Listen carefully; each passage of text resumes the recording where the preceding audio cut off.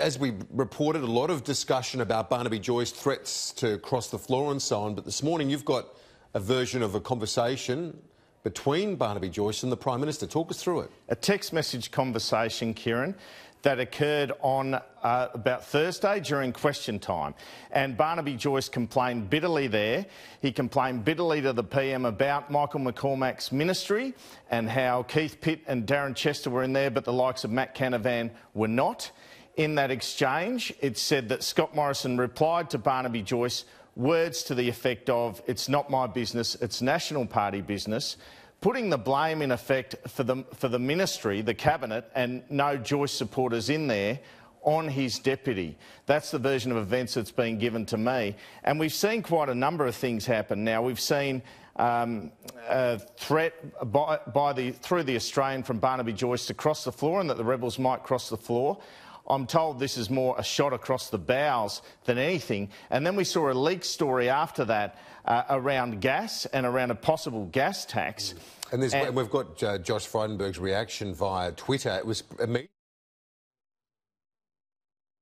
Speculation's wrong. This is not happening. I won't have any report by budget time. But is there substance more broadly to that report? Yeah, sure. I mean, and Matt Canavan was the Resources Minister. Immediately that article appeared, he tweeted as well, and his tweet basically said, "We don't need new taxes are not the solution our economy needs." So obviously senior people in government are pointing the finger when it comes to this leak. Frydenberg's trying to play it down. He certainly says there that it won't be in place for the budget to save the surplus or anything of that nature.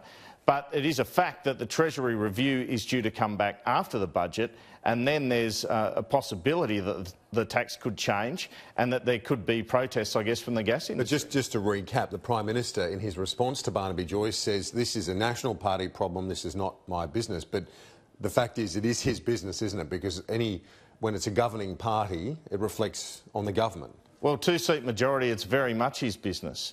And you can see the sort of issues ahead that Barnaby Joyce could perhaps move on. I also thought interesting that straight after this fight over coal and these sorts of things and Nationals numbers, Kieran, the Prime Minister went straight to Queensland to kind of re-announce a feasibility study into a coal-fired power station, exactly what Barnaby Joyce, Matt Canavan, George Christensen have asked for, and that was almost his first act after McCormack wins back the leadership.